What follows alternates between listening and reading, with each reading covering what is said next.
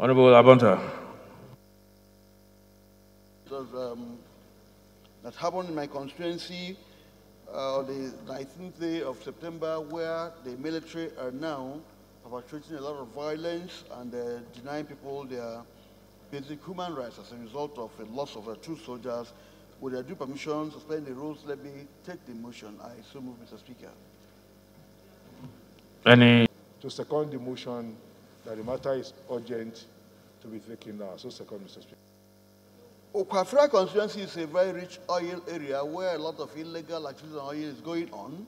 On the 19th day of September, 2 soldiers lost their life. We condemn that. It's unfortunate, and in the circumstance we do not know.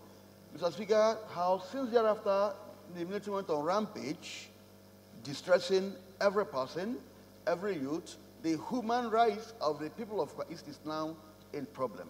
Therefore, I want to beg this House to halt the abuse of the fundamental human rights and freedom of movement of the persons. They've caused more havoc than they have come to do.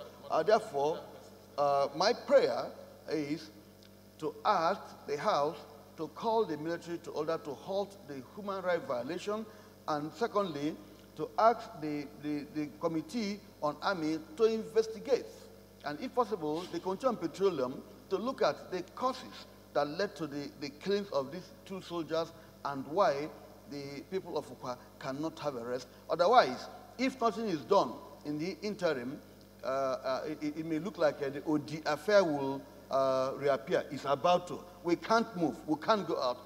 Calls coming from me that most of the youth are now in the bush and hiding and all whatnot.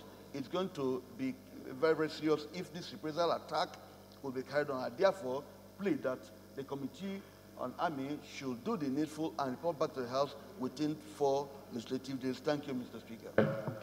Those against, please say nay. Ayes have it.